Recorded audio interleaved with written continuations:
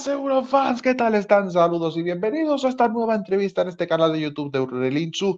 Perdonadnos las legañas, estamos grabando bien temprano en la mañana. Saludos, Omar Betancor. Pues seguimos con nuestro viaje por los finalistas del Malta Eurovision Song Contest y esta vez nos toca ponernos emocionales con la balada de Gail Attard. Hello, Gail, how are you? Hi, I'm okay. How are you? We are really fine. A little bit awakened in the morning. Sorry about that. First of all, thank you so much for attending us. And Thank you for the before invite. all the before all the Malta Eurovision contest and Eurovision stuff.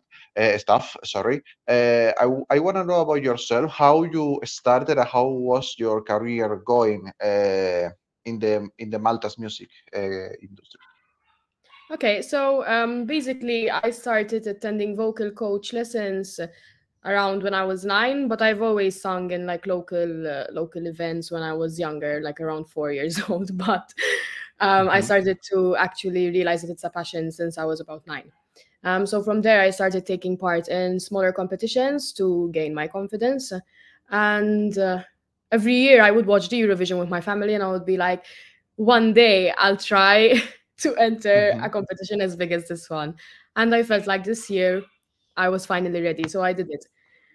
Is your really first participation in Yes, the Malta Eurovision contest? yes, it was the first time I ever applied. Oh, nice. Talking about your ballads, really strong. What was the how it merged and what are the inspiration, the message, the size of your song? Okay, so the message of my song is basically it was written about people who find themselves in situations which are abusive, so either physical, mentally, emotionally, anything. So in the beginning of the Mhm. song, you can see that the person is very desperate in this situation and is in pain, but with each verse, the person is getting stronger and is finding her voice back, and that's the whole point of the song. So you fall Mhm. back, but you get back even stronger. As a first timer, how you reacted when TVN called you to make part of the MSC? So basically, I was in a lecture. Oh. So yes, and they post the results. They don't call you. So Uh-huh. everyone was messaging me. I got like loads of messages congratulating me, and I'm like, "What's going on?" I have literally no idea what's going on. I was in the middle of a lecture. I had to walk out the room. And look at my phone, and I see that I passed, and it was so funny. I didn't even know what was happening in that lecture. I swear. That's awesome. You have to what first of all, congratulations to be one of the finalists. Thank you very much. How you felt your semifinal performing in the show? It was a lovely experience, to be fair. Hmm. It was very personal since it was a very small audience in the back. It was just the contestants and some plus one. Hmm. So it felt more vulnerable to me to just be singing in a room with few people. Um, Hmm. uh, but it was amazing. It was honestly a really, really nice experience. How it's going the preparations for the performing in February the 3rd for the final? So preparations are in full blown at the moment. So I'm Mhm. meeting with my vocal coach very often to train as Ah, much as nice. possible. We're working on my stage presence so that I can do some movements on stage to bring it more to life. We're settled on clothing and the aesthetic, so I'm pretty excited now. Any detail you can tell us about the dress or the staging? Will be a little bit different of the show or? Yes, it will be different from the semifinals. Mhm. Um, uh, so what I can say is that it will match the vibe of the song. So it's going to be a very Mhm. dark mood, and you are going Oh, to see some mystery and some smoke. oh, I like the smoke in the strong ballads. Yes. What you have time to hang out with your mates in the semifinal, of course, in the show, but the final is right now as a first timer. You can see. I think that you know each other, I guess. Yes, we do. I've known some of them from another competition, but they are all very lovely. So I met some new people as well this year. But we had like a get together just before we knew who was going through for the finals. Like the night before, we got together, we ate together, we had some drinks, we had fun, we were dancing. They are all so lovely, and it's really nice the fact that it's not that cold competition. So we're competing each other. It's like we're literally trying to bring music to life, and it unifies us, and it's so beautiful. What are your besides your song? What are your favorites from the finals? This is a hard one because everyone has such a different style, and they're all really good. But if I had to say, probably Ryan Healy with Karma, and Denise with Mara. With Eurovision related stuff, you said that you are a Eurovision fan. You're watching the festival, the contest.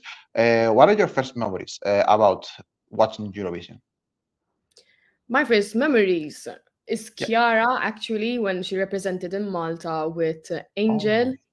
So I have a video somewhere. My dad has a video of me singing Angel by Chiara, and I'm doing the movements. So I've watched Eurovision since I can remember. And it has changed drastically. So the music taste has changed, but it's still so beautiful. The fact that everyone just meets up with family members and friends to sit down and watch Eurovision together, hear the music. It's such a beautiful, beautiful competition. Is that year when Chiara came second? The first time Malta was second, if I remember.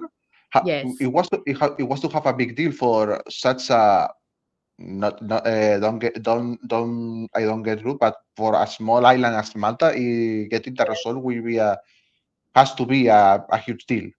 It is. It was a very big deal. I think we only came, with Chiara, Ira Losco. Yeah. Yeah, I think those two came second. The two. Yes. What are your? I'm sorry.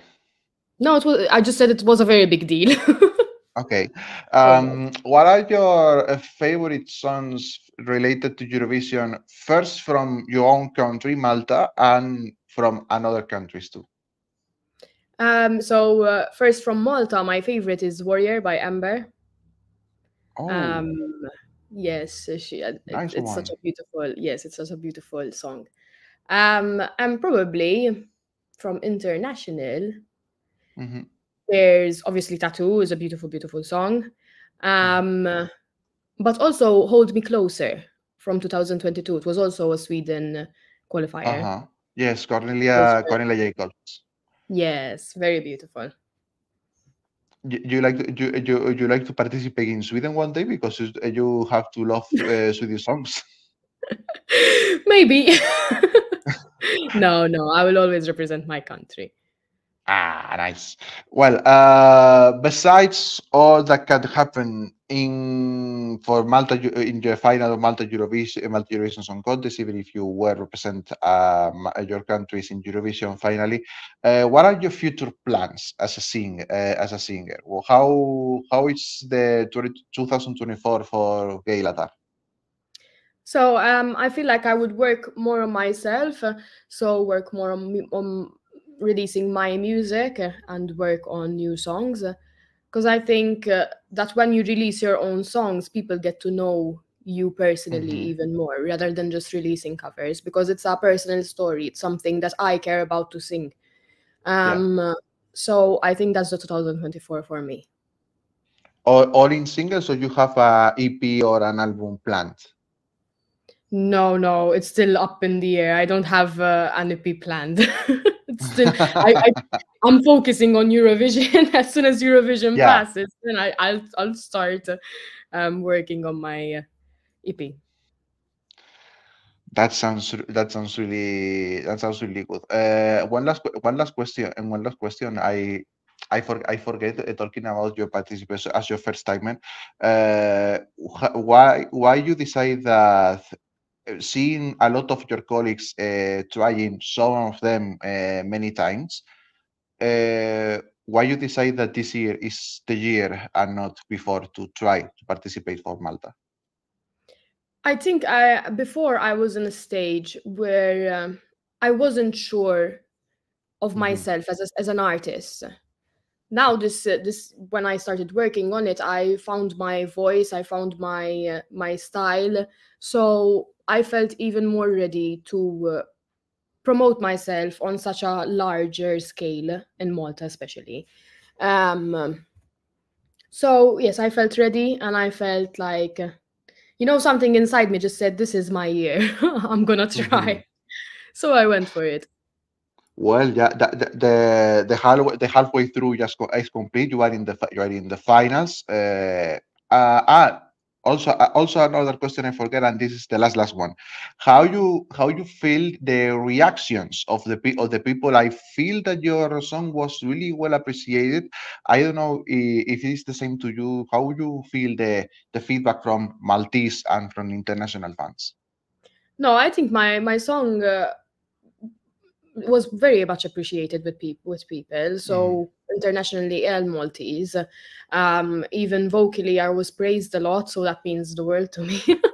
That vocally I was praised that much. So on the whole, I think it did very well. And we hope that it can be very well in the finals. Gail Attard, thank you so much Thank you. to join us. I will end up this interview in Spanish, and of course, good luck in the finals in a couple of weeks. Ha sido Gail Attard. Gracias por acompañarnos. Si les ha gustado esta entrevista, denle al botón de suscribirse al canal de YouTube de Eurorelinchu, y por supuesto síganos en redes sociales. Somos Eurorelinchu en Twitter, Instagram, TikTok y Threads. Recuerden que nos pueden ver en directo todos los martes a las 9 de la noche. He sido Marc Betancor. Nos vemos en la siguiente. Chao.